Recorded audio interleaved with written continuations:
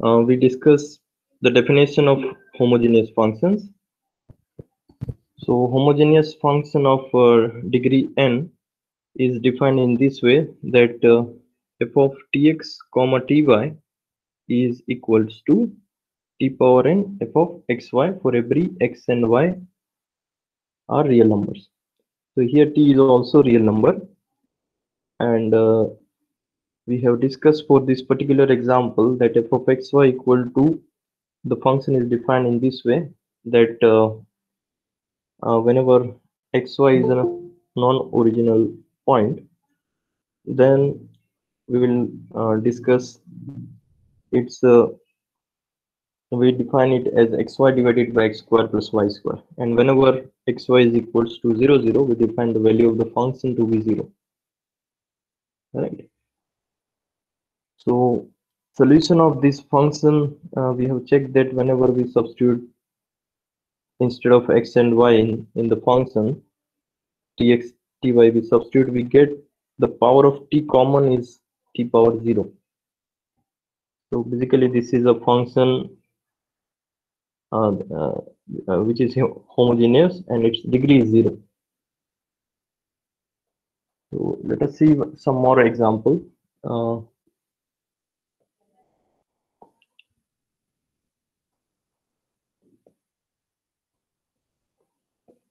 so if we take the function f of xy defined to be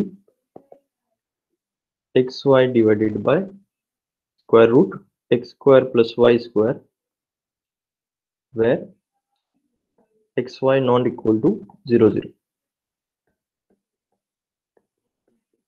right?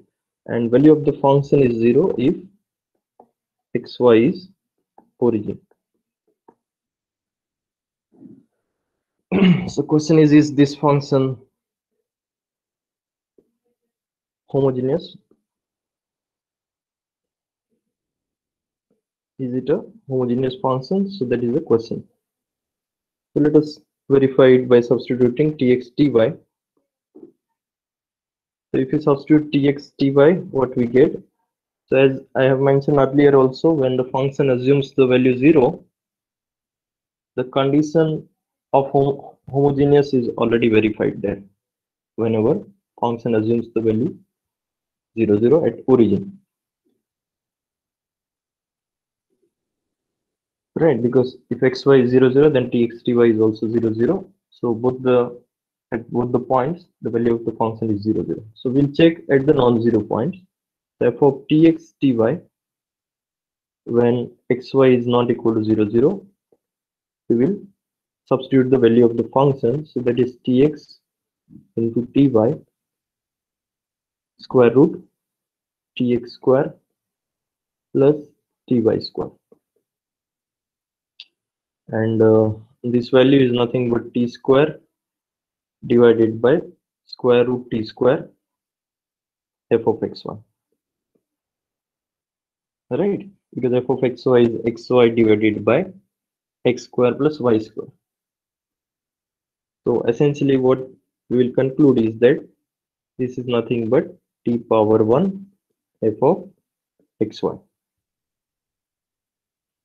right?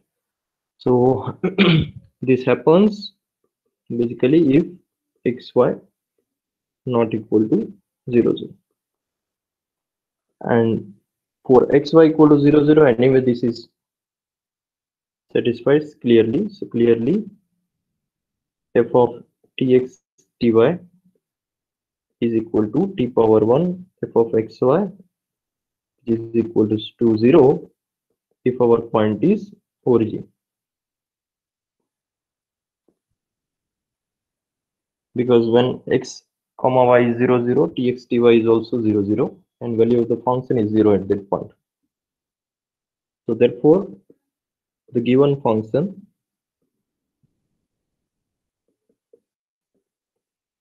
is homogeneous of degree and which is 1, right? So this is just an example of a function where degree is non-zero. So these homogeneous functions play some role when we find the value of limit of a function in multivariables. So let us first see what is the definition of limit of a function. So limit of a function in terms of a sequence. So we studied the definition of limit of a function at a particular point for the single variable function. The same definition will extend for the limit of functions of two variables. Right. So the definition is that we say that the real number L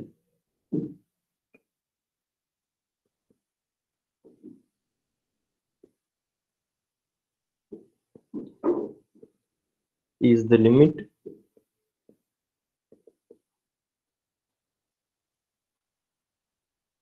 of a function which is a multivariable function.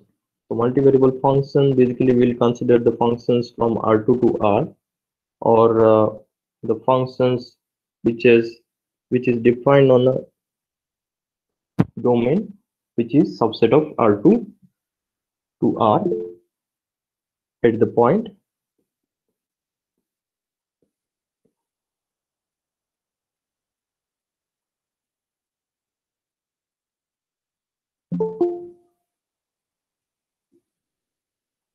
So the question is that if the power of t don't come integer, then also it is homogeneous. Yeah, in that case also we will say it is a homogeneous, and that particular n is the degree of the homogeneous function. So we'll see how homogeneous functions play a role. First, we will see the definition of limit of a function at a particular point, and after looking at some example, we will see what is its connection with the homogeneous function. So limit of function at a point AB is L whenever we have a double sequence, that is xn yn, which converges to a comma b. So here we are taking the points xn yn which are different from the point a comma b. So xn yn is a sequence in two variables which approaches to AB.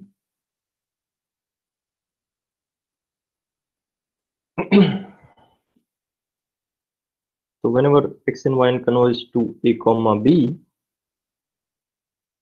the sequence of real numbers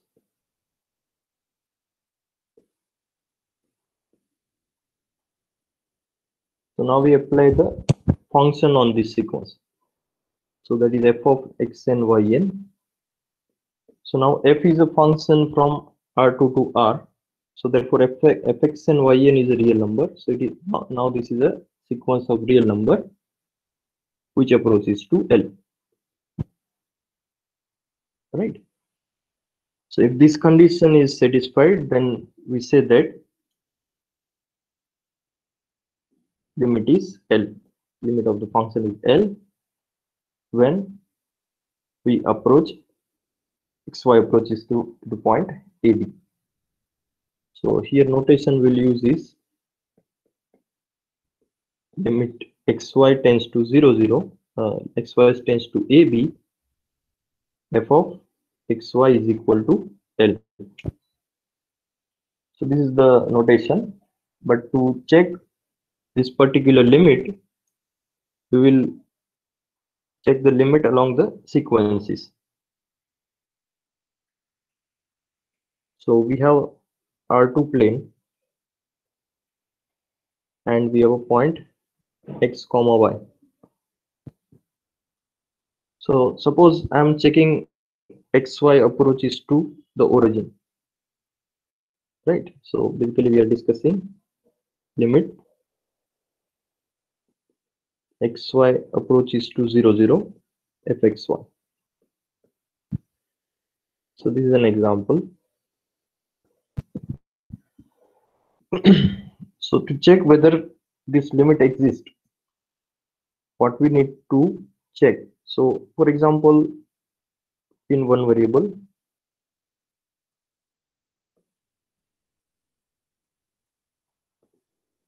if we need to check the limit x tends to 0 fx, then what we do,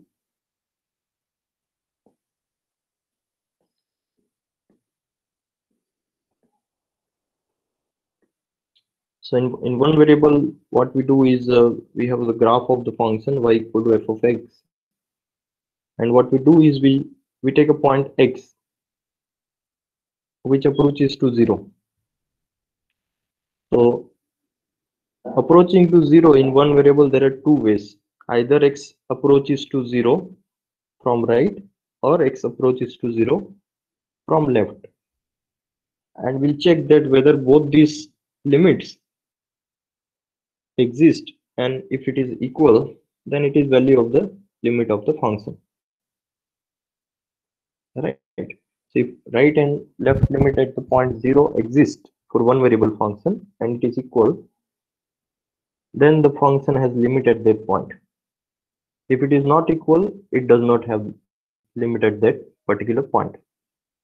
And in terms of sequences, we check that xn approaches to 0 implies fxn approaches to 0. So to show in terms of sequence the limit does not exist, what we prove in one variable,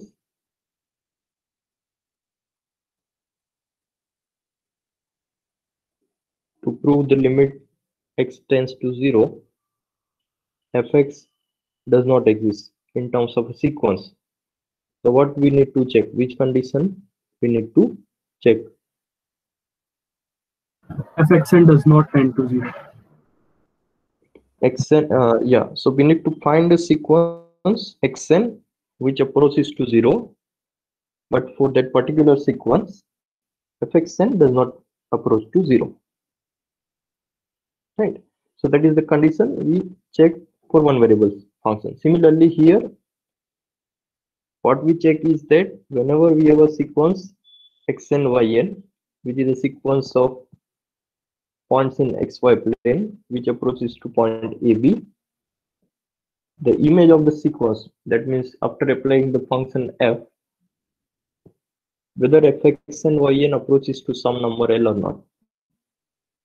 So if we want to show that this limit fxy, limit xy tends to AB does not exist, what we check is we need to find a sequence x and yn which approaches to AB, but fx and yn does not approach to a number. So does not approach to a number means basically we will find two sequences for which the limit is different. So therefore the limit is not unique. So that is what we prove when the limit does not exist. Right. So here what happens is, in one variable case there are only two ways to approach 0, either from left or right. But in multivariable there are many ways to approach the point xy to the origin. Either we can approach along the line y equal to x, or we can approach along the curve like y upon x square, right? So x, as x approaches to 0, y is x square, so x square also approaches to 0. We can find a limit in this way also. So first we'll find y goes to 0. So if we take y goes to 0, we come at the point x comma 0, and then we take x approaches to 0. So finally both x and y are 0, 0. Right. Similarly, we can come along this curve also.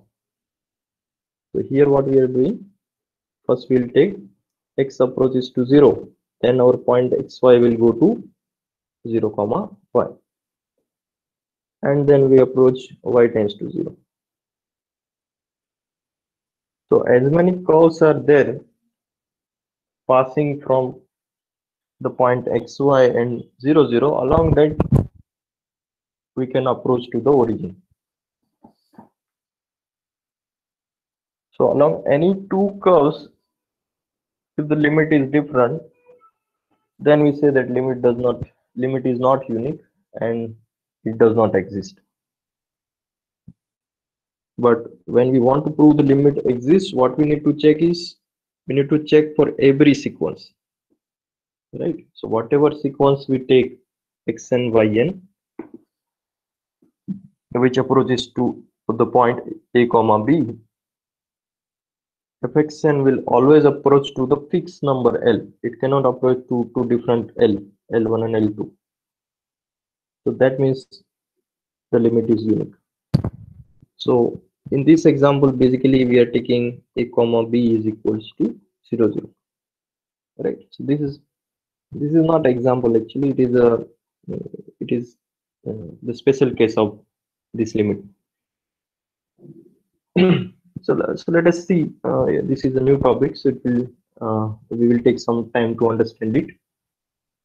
So let us first see some examples. I think I have some remark also.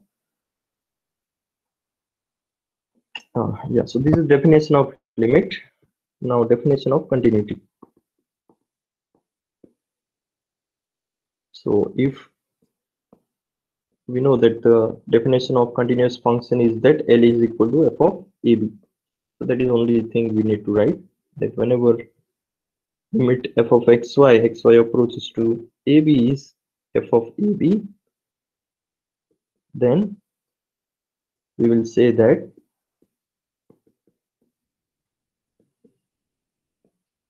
f is continuous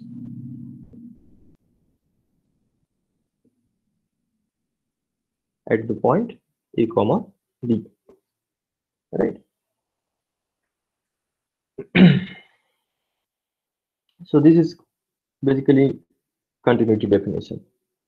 The first example we will see is the function fxy defined to be x minus y square divided by mod x plus mod y if xy not equals to 0 0, and at origin we will take the value of the function to be 0 0.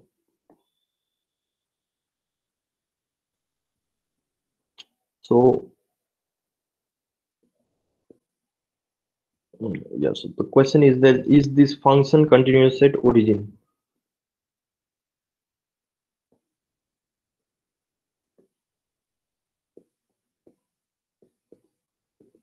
So we need to check that whether the function is continuous at origin. So by the definition of continuous function, we need to check limit xy tends to ab, f of xy is equal to f of ab. So basically here we are checking continuity at the point 0 comma 0. So a comma b is 0 0 for this particular example. So therefore we want to show here that the limit xy approaches to ab is 0 comma 0. So therefore f of xy is equals to f of ab. Again ab is 0 comma 0, and we know that at origin the value of the function is 0, right? So we need to check that limit xy approaches to 0 0, f xy is exactly equals to 0, right? So what is our claim? Let us write down what we want to prove. We want to prove that limit xy approaches to origin. So now since xy approaches to origin, we will take the value of the function, that is x minus y square divided by mod x plus mod y and that equals to 0. So this is what we want to prove in terms of the function and the value of the function at origin. So this is a statement regarding limit, but now we need to convert this statement in terms of the sequences. So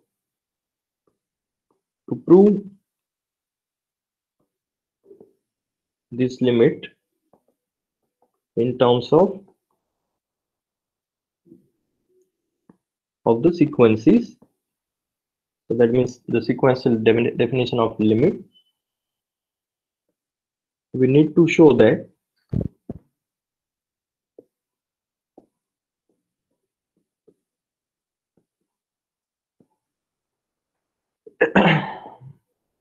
what we need to show by the definition of limit, we want to show that whenever we have a sequence xn comma yn which approaches to the a comma b, which is 0 comma 0 in this example, this implies that f of xn yn approaches to the limit which is 0. So what is f of xn yn? By the definition of function, it is xn minus yn square divided by modulus xn plus modulus yn, right? So this is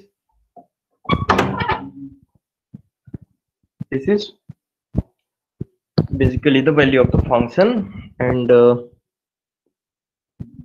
we want to show that this converges to 0, right? That is what we want to prove. So what are the tests we use usually when we apply such a some function is continuous or limit exists in one variable?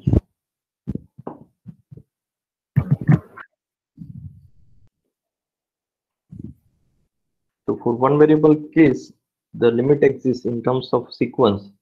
So what results or techniques we use to show the limit exists in terms of sequences?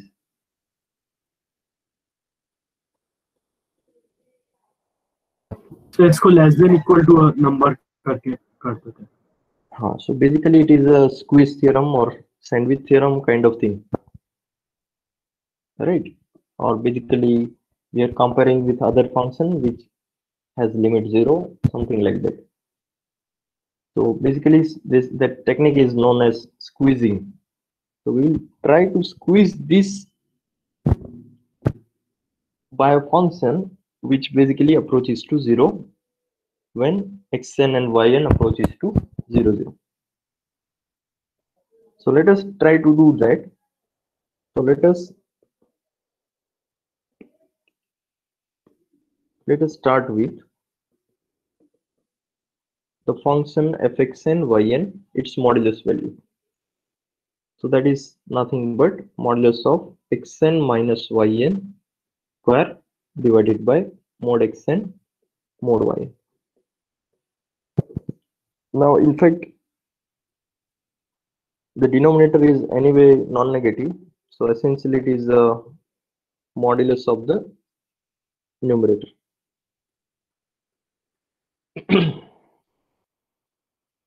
So what we can do is we can write this number as modulus of xn minus yn, and on the other modulus of xn minus yn we will apply the triangular inequality. So what we'll get is modulus xn plus modulus yn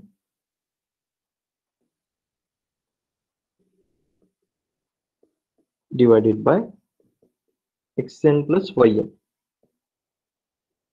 So here basically there are two terms which is a modulus of xn minus yn. One we are keeping as it is, the other term we are using the triangular inequality. So we can write down here that xn minus yn is less than equal to xn plus yn.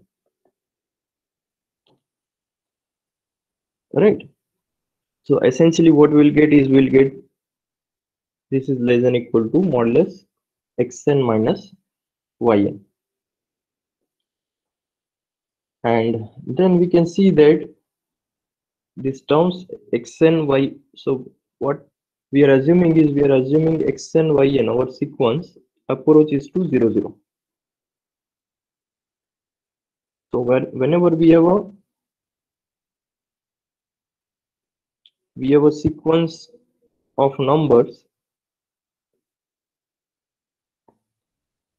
which approach to 0 0,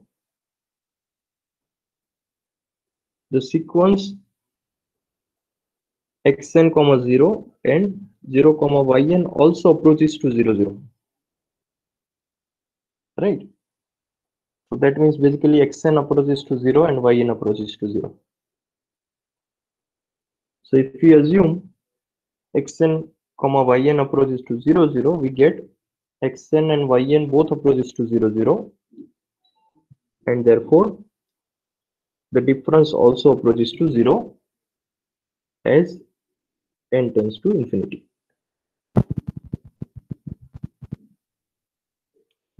right? So basically we have proved that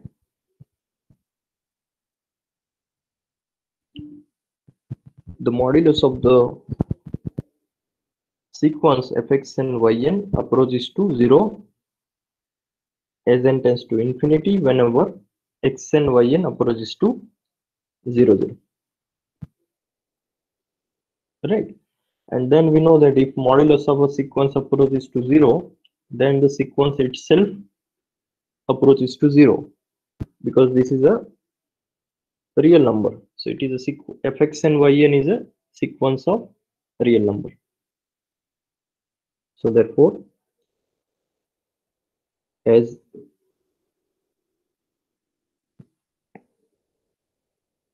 if x and yn is any sequence which approach to origin, then the sequence fx and yn also approaches to 0. For all such sequences xn and yn, whatever sequence you take xn equal to 1 upon n, xn equal to 1 upon n square, whatever sequence, in general sequence which approaches to 0, we have proved that value of the function approaches to 0. So therefore the function is continuous here.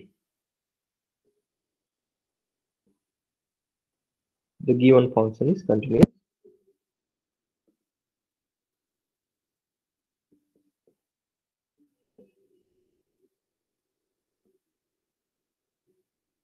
At the origin. So this is one example we have taken in terms of the sequences where we use a certain result which I have stated here, that whenever xn yn is a point in R2 plane which approaches to origin, if and only if xn and yn both approaches to 0 0. So let us write down this result in terms of sequence.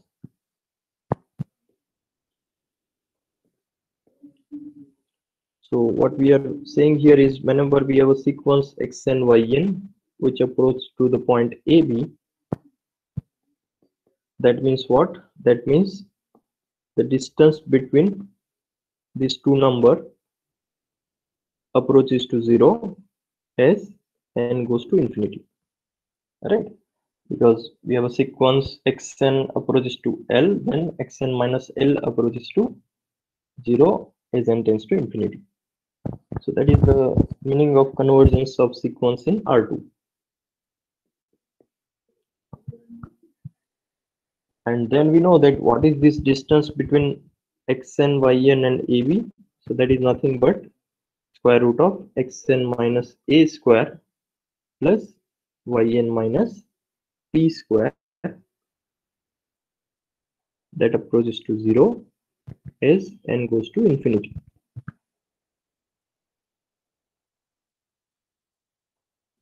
and this term square root of xn minus a square plus yn minus b square is always greater than or equal to this term modulus xn minus a, right? Modulus xn minus a is less than or equal to square root of xn minus a square plus yn minus b square. So therefore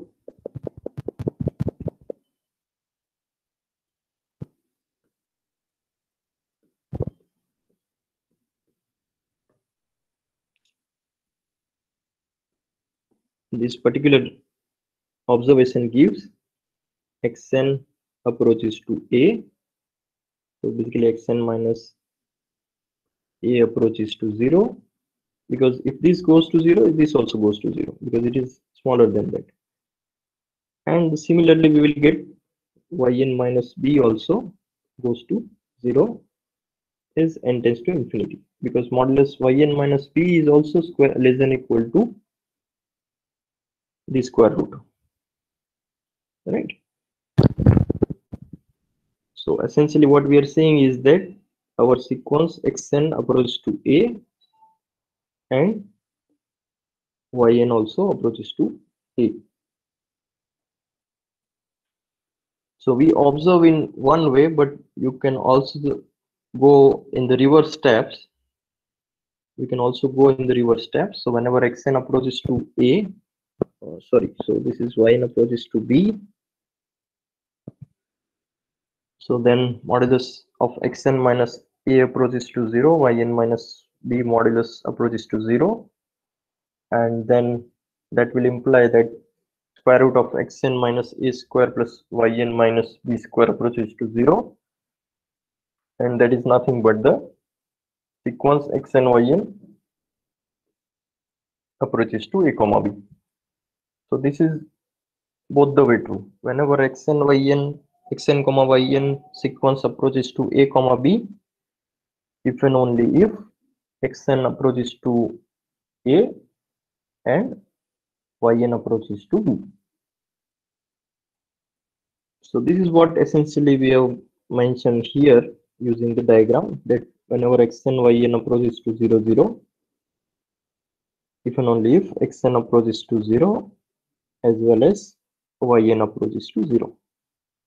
So therefore xn minus yn modulus approaches to 0.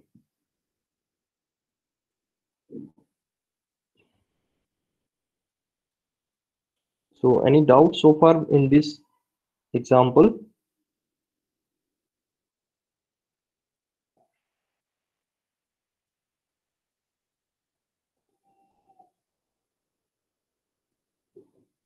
Okay, so then I will take one more example.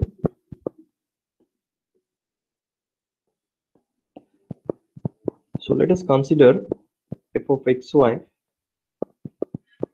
is equals to 2xy divided by x square plus y square if x comma y not equals to 0 0, and the value of function is 0 if the point xy is equals to 0 comma 0.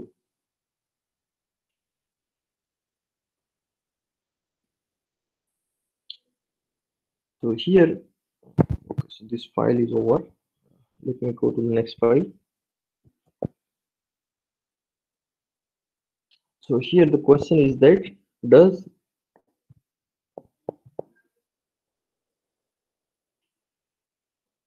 limit xy approaches to origin fxy exist?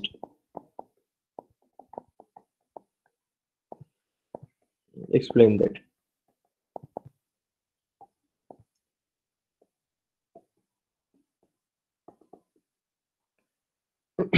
So once again, in terms of sequence, we can see that the value of the function is this one. So value of the function is 0 at origin, and we need to check whether limit exists or not. So let us see whether the function has limit L or not. So here we are not checking the function is continuous or not. So therefore we don't know what is the limit. So let us say the limit is L if exists. We don't know whether limit exists or not also. So what we need to check is we want to check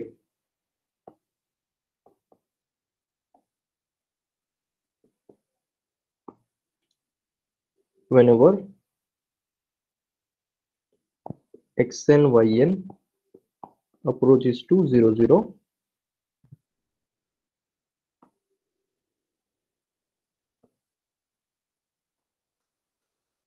then fxn yn, so that is given to be, so function is 2xy divided by x square plus y square. So therefore we substitute x equal to xn and y equal to yn, we get 2xn yn divided by xn square plus yn square. So fxn yn is 2xn yn divided by xn square plus yn square. So we want to check this converges to L, and here we know that if we are finding limit of a function, limit is always unique, right? So we want to check this for some real number L, where L is unique real number.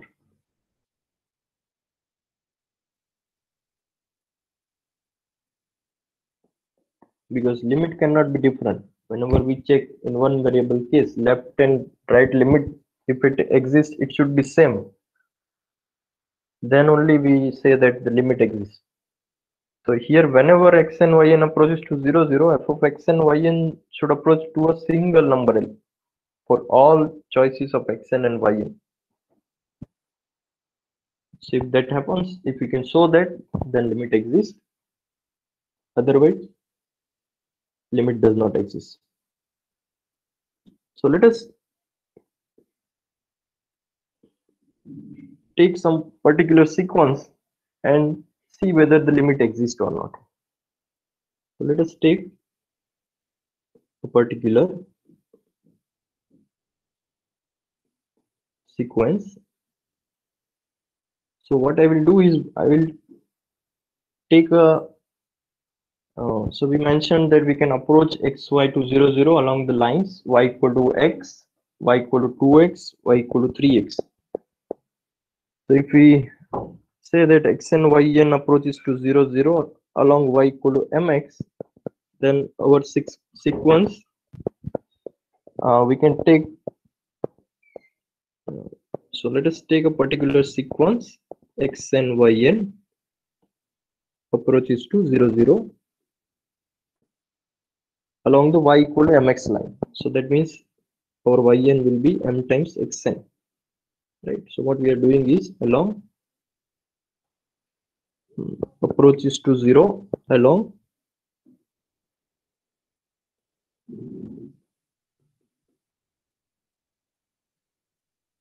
y equal to m times x.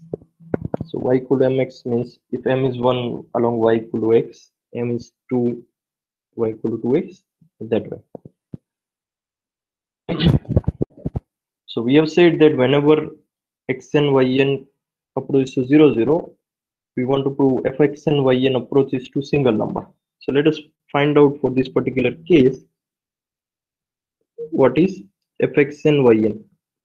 So fx and yn is if you substitute yn equal to mxn, we get m times xn. So by definition of function, f of xn y mxn will be 2xn times mxn. So what is the function? 2 times xy. So that is this one divided by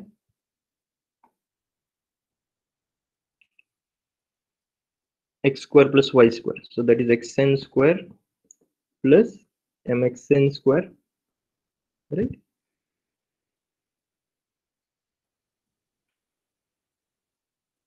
And what we want to show is we want to show xn yn limit of this function at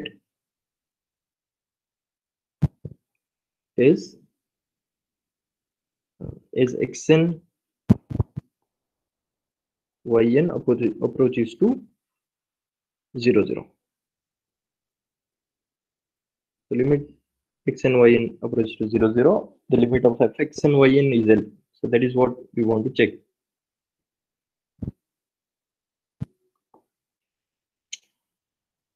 So now we will take limit of this real sequence. So then fxn yn is this one, and therefore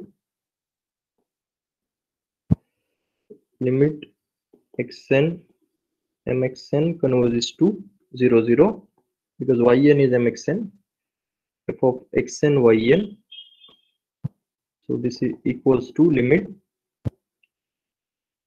Now m is a fixed number, so this limit is basically xn approaches to 0, right? If xn approaches to 0, m times xn also approaches to 0. So now it depends on xn only, and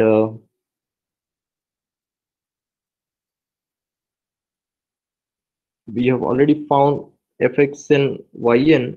Yn is basically m times xn, so that is 2 times xn mxn divided by xn square plus m square xn square.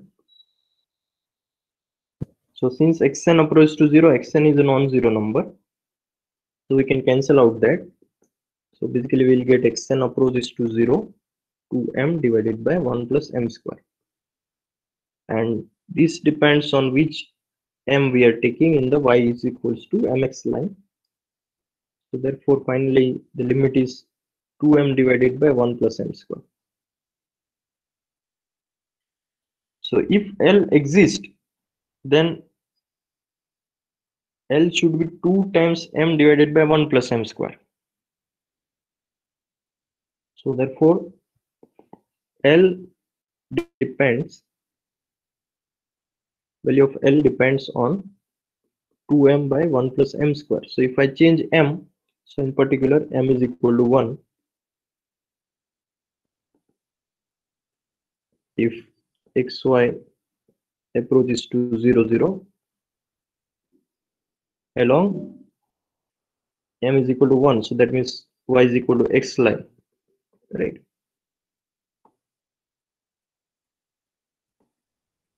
So then what we'll get then we get x, the limit is m is equal to 1 in this case, so it is 2 divided by 2, that is 1, right? And in particular if we take, so basically xn yn approaches to 0 0 along y is equal to 2 times x, so that means m is equal to 2 we are taking. So then what we get is, we get the answer to be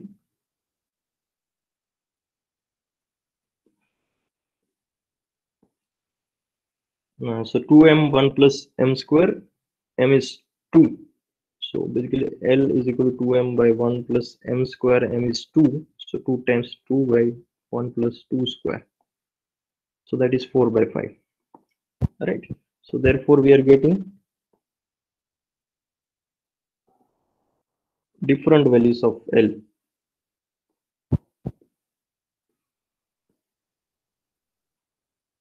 which is not possible.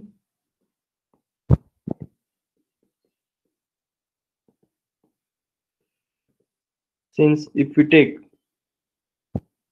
since if the limit exists, it must be unique.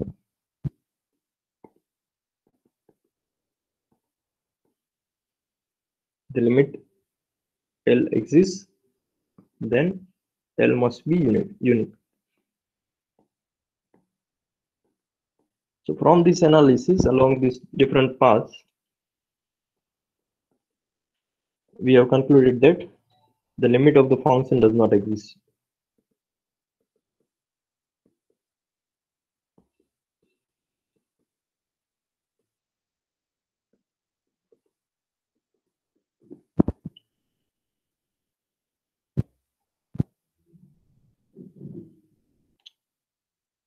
Okay, so these are the basically two examples which we studied. In one example, we have shown that the limit exists by squeezing.